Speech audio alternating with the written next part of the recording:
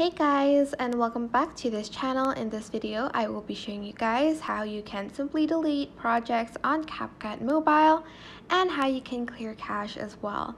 So here there's like a pencil button next to the cloud. Select it and you can delete like more than one at once, which I think is easier. Just press the trash button and press the delete button. Or you can like press on it, I think, and delete it. You don't need to select the pencil button, but just like press on the project and this will show up and just press delete. To clear cache, you're going to select the settings button, which is like the gear icon.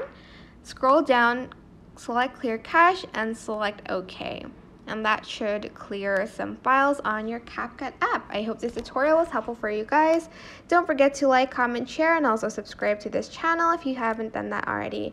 If you have any questions, just leave it in the comment section down below and I will try my best to answer them all for you guys.